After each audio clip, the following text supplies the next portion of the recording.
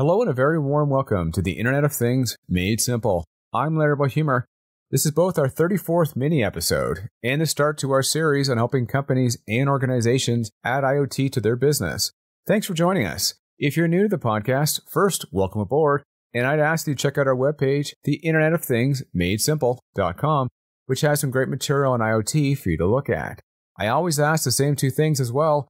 First, if you enjoyed the podcast, why not subscribe to it using your favorite podcast service? And second, if that podcast service allows you to leave a comment or a review, kindly do so. We spent a big chunk of the summer covering smart home and consumer-related products. Now we're going to focus more on the business world for the next little bit.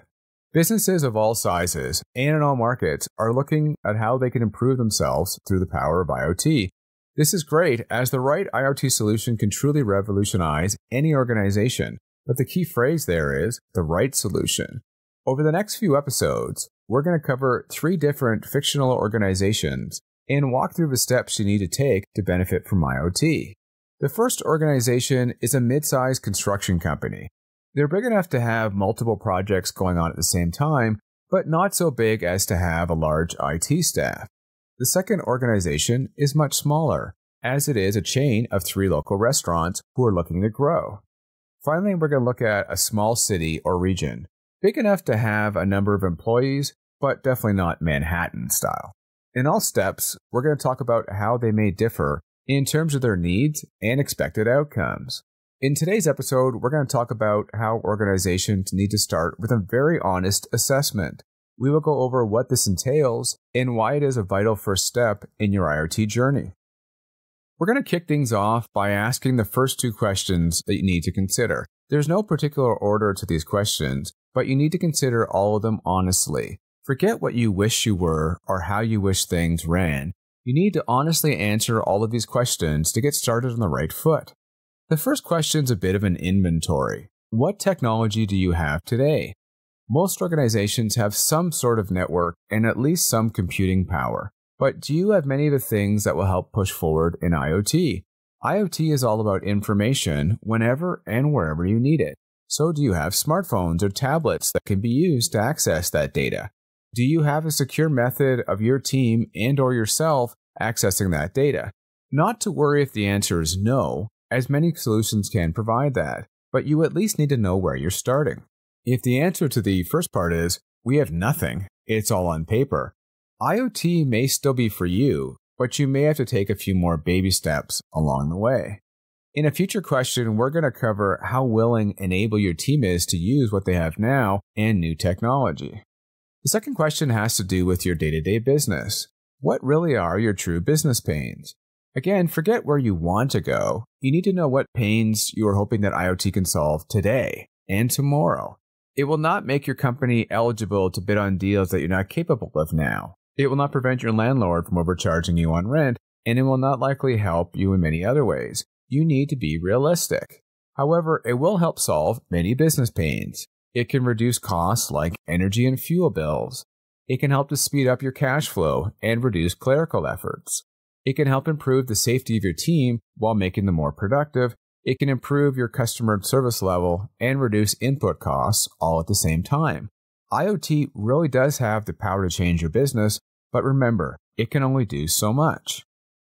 The third question has to do with your competition. What do they have in terms of IoT? In many cases, it may be obvious, as you may be able to see them using tools like tablets for deliveries, but in other cases, it won't be as obvious. The point I'm trying to make is that you can often see what has worked and has not worked and simply copy them. If your competitor has dramatically improved operations by using smart lighting as an example, this is something that may be easy for you to see and to follow suit. On the flip side, if you gained a bunch of customers when your competitor had issues with a system, you might want to avoid that. Finally, on this point, you may wish to talk to potential customers about what technology they demand. As an example, many may wish to have systems that they can use to see their product location live using GPS tracking. In some cases, you having the solution may be a benefit that your competitors aren't able to offer, giving you an advantage. On the flip side, you may lose deals if all your competitors offer this service and you don't. The fourth question has to do with expectations. What are you hoping to gain or change from IoT? As I mentioned earlier, IoT can help with a lot of things, like changing a bad culture in your organization. However, as I also mentioned before, it can help with a lot of things. We're going to go through the 3 fictional companies in a bit to show you how IoT can help. Be sure to stick around for that. The 5th question has to do with your organization's ability and willingness to change. IoT will no doubt change your organization. Are you prepared for that? Take a solution like vehicle tracking. You will be able to know where your vehicles are, which is going to help to reduce your fuel costs, improve the safety of your team, and improve your customer service levels. These are changes that can have a tremendous impact and offer great benefits to your company. But again, are you prepared for that? Will all of your team go along with these changes? Will many of them think you're just playing Big Brother? Do you have some non-technology savvy team members that will not be easily able to make the change? Many organizations don't do a good job in assessing this point. In the next episode, we're going to talk about choosing a solution. At that stage, it's vital that you have input from your team at all levels to not only select the right solution, but to overcome some of these concerns. The final question we're going to cover in this episode has to do with the speed of deployment and should you consider stages. Many organizations are filled with people that will have zero issue using an IoT solution. Many of the solutions are smartphone and or tablet based, and most people use those devices in their personal lives. However, if you've been doing things the same way for a long time, maybe you want to slow things down on your deployment. Taking a bit of time can often be the difference between success and failure in not only IoT solution implementation, but for many things in business. In the final segment, we're going to walk through these steps using our fictional 3 businesses to cover some key points. Let's get started with that mid-sized construction company. A company of this size probably has some technology. At least you hope so. They probably use email. Most sites will have some kind of computing power. Maybe it's a laptop or a tablet even. And they're going to use some sort of CAD or design program, or at least have access to one to read different blueprints. This company may have a few business pains.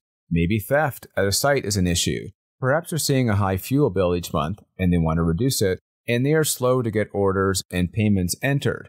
As a group, the construction industry is not one of the biggest adopters of technology in general and is very much behind in the world of IoT.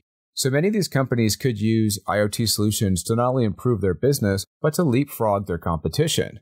As many of these companies have not been big on technology, they're definitely going to want to take things slow. It's probable they're going to have a number of staff that are not tech savvy, and they might need to have a number of components put in to even get started. They're also going to benefit from involving team members into decisions from the earlier stage. On to the second example, the growing restaurant chain.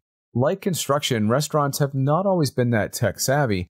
For some, their point-of-sale terminal, if they even have one, some still take just cash, would be the extent of their technology. However, they are a bit more progressive than construction, as many have been using touchscreen ordering terminals and even online ordering from their suppliers. Like construction, there's a ton of available solutions. However, the benefits, at least at first, may not be as apparent in some cases. Reducing food loss and reducing power usage is great, but since most of the work happens in the restaurant itself, the benefit might not be as obvious for some owners to start. On the positive side, many restaurant workers are younger, and in general, this means they're going to have a lower resistance level and a higher uptake for the IoT solution. The other fact to consider is that the restaurant space tends to have a higher turnover level than other industries, so any solution you decide would want to be something that a new trainee could pick up quite quickly. The final fictional organization is that small city or region. Unlike the first two, there is likely an IT and or operations team in place to stick handle any new solutions. As well, most of these organizations have been using some sort of technology for a long time, and many have familiarity using portals for customers to access information. One consideration for planning and assessment for a city is often something that's an issue with construction, and that's dealing with unions. Many unions have put up roadblocks when they were not brought in early into planning sessions for IoT, so I would recommend bringing them into even the planning assessment phase. Many thanks for listening to this podcast. In the next parts of this series, we're going to offer guidance on how to select the solution that best meets your needs now and in the future. In the third part, we're going to go over how to avoid certain pitfalls during implementation. And in the final part, we're going to cover how to successfully monitor your solution, as well as to plan for future upgrades and changes. We thank you today for listening. We always love to hear from you, good, bad, and ugly. Our Facebook page is the first place to start, the Internet of Things Made Simple, which also has some links to previous material. If I'm connected to you on LinkedIn, drop me a note through that service. And if we're personally connected, drop me an old-fashioned email or text. I don't get many of those nowadays. Thanks again for listening. I'm Larry Humor.